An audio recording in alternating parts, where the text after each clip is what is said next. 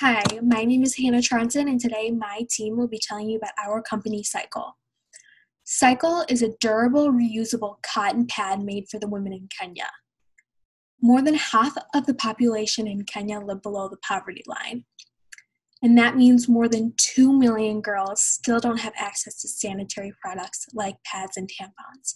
And since they do not have access to these products, they are left to make their own things. They start making things out of chicken feathers, cheap mattresses, and newspapers to fill that gap for them. But these are not only super ineffective, but they can also lead to very serious infections. We learned that in the Kenyan society, women are very less represented than men, and therefore the government isn't providing these materials for them. And since women make up 50% of the Kenyan population, our product is there to fill a prominent gap. We want our product to be accessible and easy to reuse for the women in Kenya so they don't have to repurchase it over and over. The reason we chose Kenya was because of three main reasons. Obviously, as I mentioned before, with 2 million women without these sanitary menstrual products, this is clearly a huge need. Along with that, we can make our product in Kenya because of the cheap materials offered there.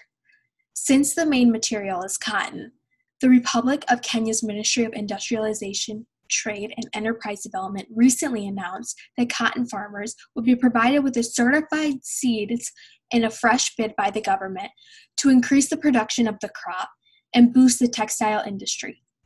This action will increase the supply of cotton and decrease the price per bale, making it very easy to make our product. Lastly, the external environment of what is going on in Kenya does make it easier for us to provide the product for the women. Kenya recently repealed its value-added tax on pads and tampons in 2004 to lower the price consumers pay.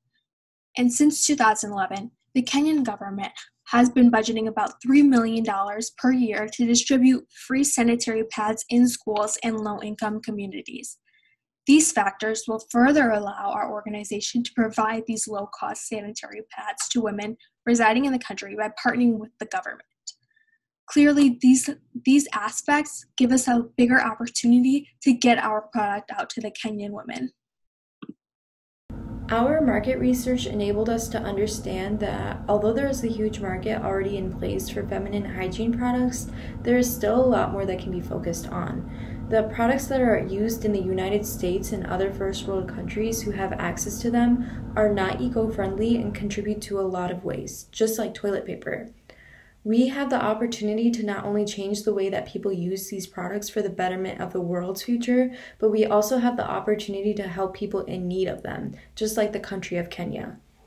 What makes this product unique is that the pad is made of cotton that is domestically grown and is durable enough to last a woman at least 3 menstrual cycles. This makes the product both cost and eco-friendly, and it's an alternative to disposable pads. So disposable pads create a huge sanitary issue in Kenya since they do not have a proper waste disposal system currently in place. Our product is intended for first, adolescent girls and women, second, for health clinic.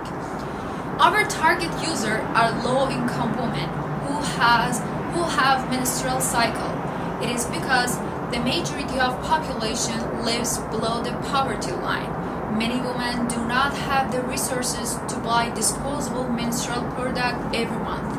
The women we will be targeting are as young as 10 to as 58. This is the age range of when menstruation typically starts to ends.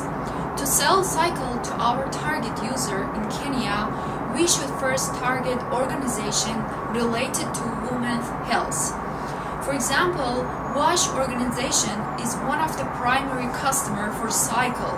This organization is working to improve access to water, sanitation, facilities, and also they have committed to promoting good hygiene practices in Kenya and the like.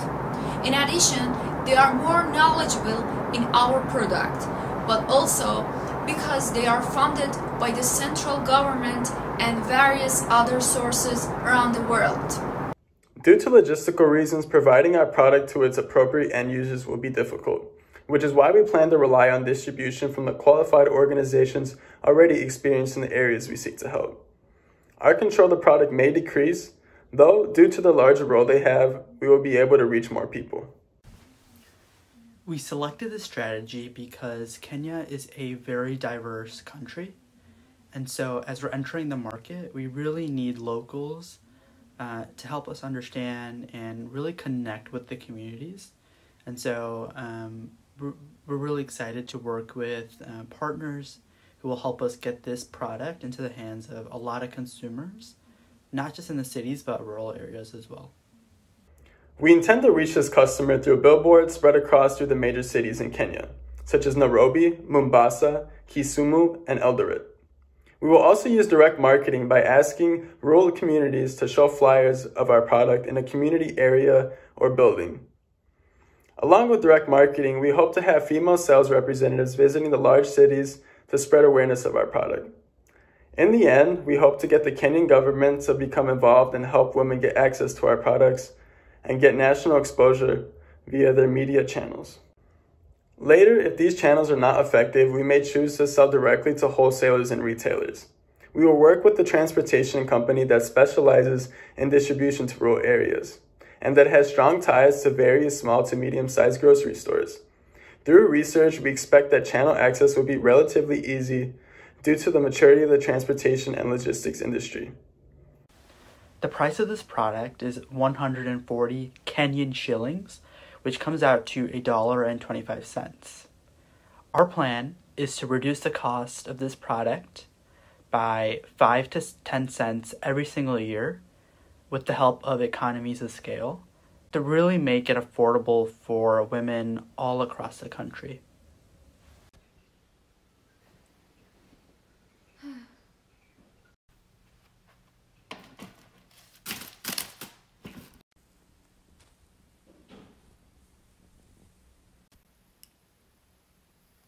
Hey, do you even care about the environment?